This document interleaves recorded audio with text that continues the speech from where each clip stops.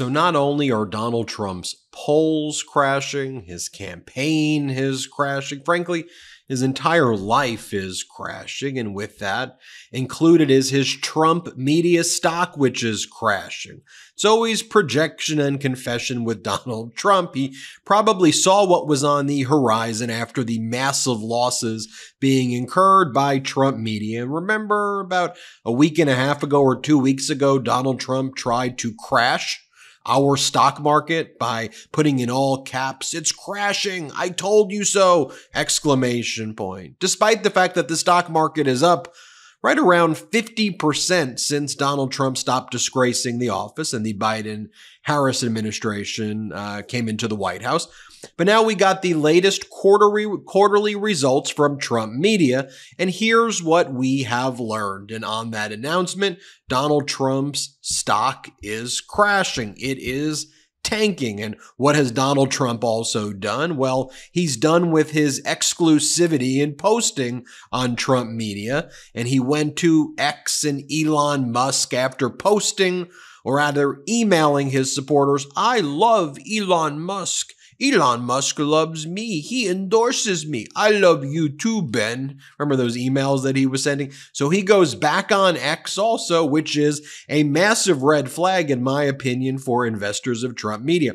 Here's what we learned from the quarterly earning report from Trump media.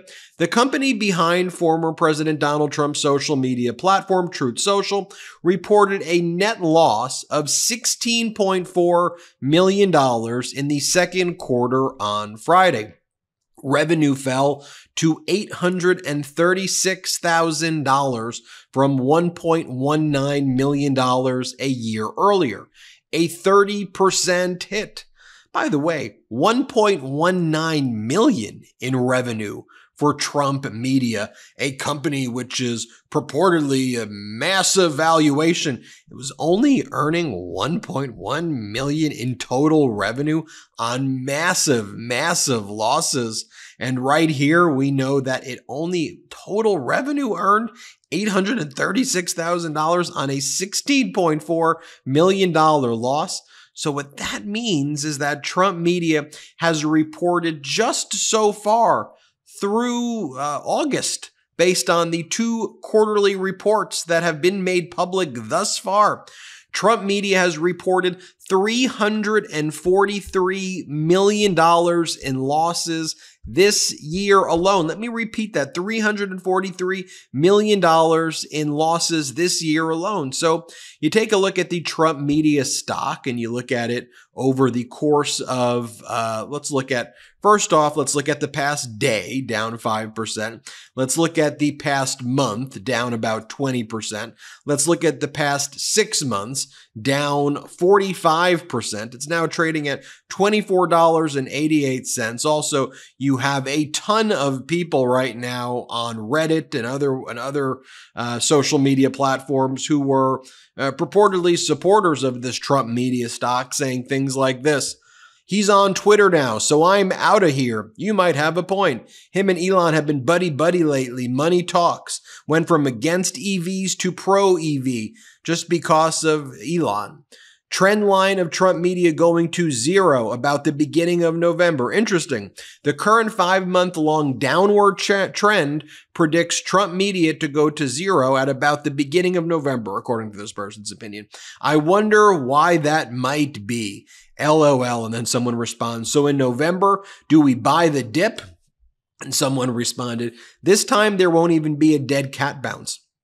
You'll have to pay someone at least the cost of the transaction to take it off your hands so you can get the tax loss if you have enough money left to even owe taxes." Now, Elon Musk announced that Donald Trump was returning to X, formerly Twitter, with this very creepy message that says Donald Trump is back on X. I mean, this is just some really weird stuff. And then they were supposed to do last night this Spaces on Elon Musk's X, where Donald Trump was going to be doing this interview, and it malfunctioned right away. So Elon Musk immediately posted that there was like a hack and there was an attack And that's why it was down. Nobody could like get into this thing. And it was such a massive embarrassment. By the way, when you looked at those who got into it, I'm reflecting back on Donald Trump campaign spokesperson's post that said more people watch CNN than DeSantis Twitter space when there was 303,000 people listening.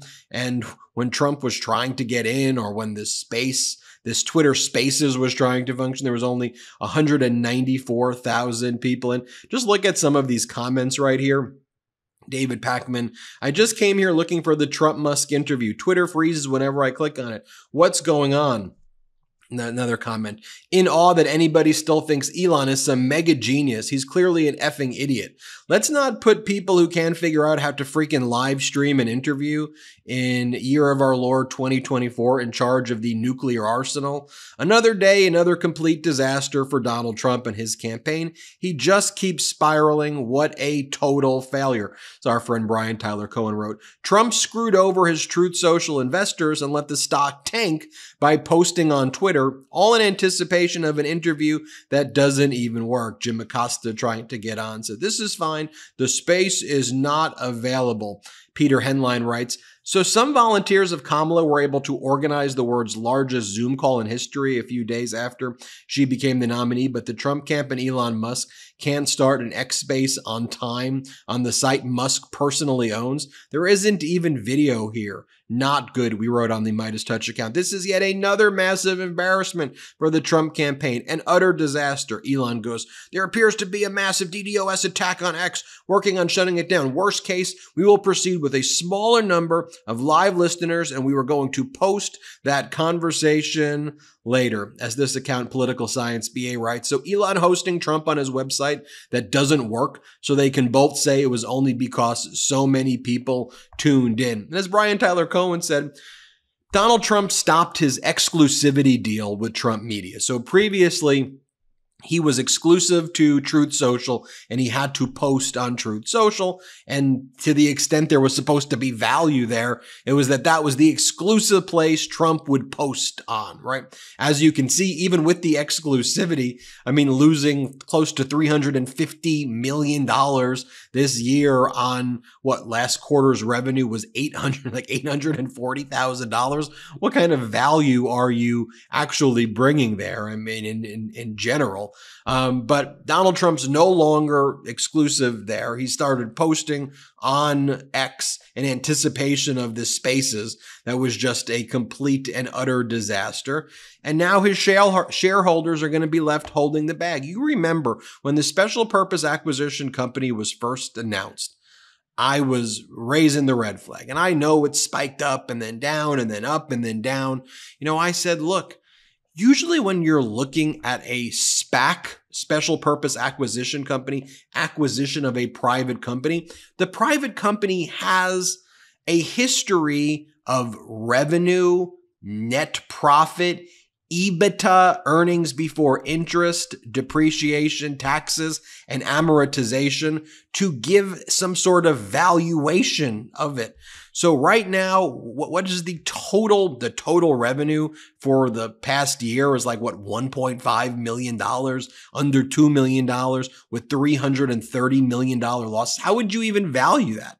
I mean, if anything, in my view, this is my opinion, any type of value would be a penny stock at most. Again, that's my opinion, because what are you going to do? You're going to apply a multiplier of what? Of the revenue? Why would you even do that where you have such massive losses? So the fact that it's valued where it is, you know, to me was like always like a massive red flag. And then there are people like, well, there are lots of companies that have lost money that still had high valuations. Yeah, but those companies had growing revenue, not declining revenue. And their growing revenue was in the, you know, was in like high 10-figure revenue, you know, and growing, like, you know, so you can see, all right, if the trends continue, that's why, and if you can get to profitability, then that's why those companies were valued the way it is. But I always thought this Trump stock, in my view, was like a total meme and scam stock. Again, I'm just giving you my opinion, not giving you stock advice. And, you know, we're seeing right now what I expected was going to happen, and I think it's going to get progressively worse. Let me just share this with you. This right here is from the disclosure that Trump was required to file with the SEC when he made Trump Media a public company. When you make a company public, you have to disclose your prior bankruptcies and your prior failed businesses. And if you don't, you can immediately get sued for that. It's a failure of disclosure violation. You can get sued right away. So this is coming from Trump. So if you have a friend who thinks that Trump is a good businessman in the past, let me just read from you Trump's own disclosure where he had to fill out his past failures. So let me just share this with you. So this is Trump who wrote this.